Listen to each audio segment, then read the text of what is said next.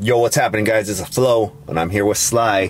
And Sly, what do you think about this Kyrie Irving message about him essentially being in a birdcage and flying out? What do you think this means? Yeah, man, obviously he wants out, man. We're hearing a lot of reports out there that he just wants to go to the Lakers right now. And if he doesn't go this year, he's going to go next year. So it kind of puts a big burden on the Nets. You know, they got to get rid of him.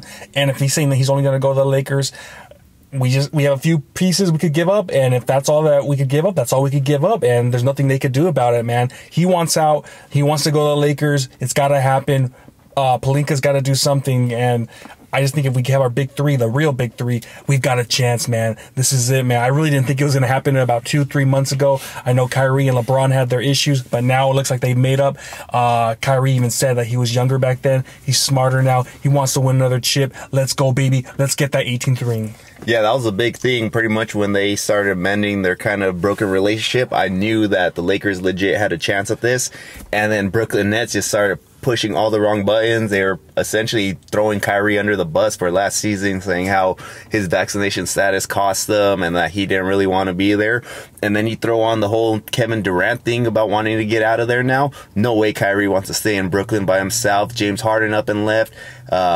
Durant's about to leave, and he's left with Ben Simmons, who plays, once every 2 years. So Kyrie, no way he wants to freaking waste the prime of his career, because he's pretty much in his prime now, right? Yep. He's just turned 30. Yeah. He just turned 30, so this is the time that he's really going to peak as far as physically. He's also way mentally sharper now. Like you said, he grew up. He no longer wants to be that main guy. He still be a huge piece, but he doesn't want to put the whole team on his back anymore. Like when he was younger, he kind of lost that cockiness, and I think now all he wants to do is win. And him, LeBron James, AD, that's a formula for a championship, and that's something we need in order to go up against the Warriors, because the Warriors right now, they're the top dogs. But I think if we play them, we have the top 3 best guys, and it looks like we're starting to add to our depth. Besides losing Malik Monk, it looks like we're becoming a little bit deeper, so I think this trade puts us in championship contention.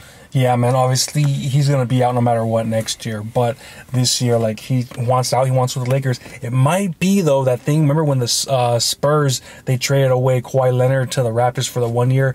Maybe there might be a team out there that might get a 1-year rental for him, and then after that, he just takes off to the Lakers. I don't know, but like we've heard reports, like you said, Stephen A. Smith was talking about how next year he's going to be a Laker no matter what, but this year he might be on a rental for one team. I don't know who it's going to be, but hopefully it's the Lakers right now. We can finally get our big three in and finally take that championship, because we know that Durant, he said he's out already. Durant already said he's out, so he's probably going to go either Spurs or Miami. So a lot of these teams are making these power moves. We saw what the Boston Celtics did today.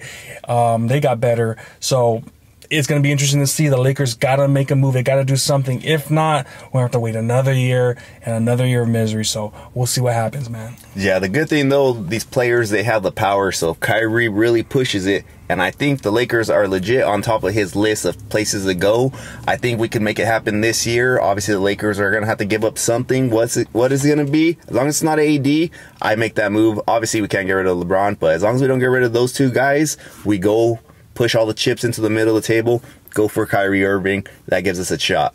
Yeah, but that's what we got, guys. Let us know what you guys think. What do you think this cryptic message means? Does he want out, or is it just something outside of basketball? Let us know down below, guys. Make sure to like this video, comment, subscribe, hit that notification bell, and we'll talk to you guys next time. Peace.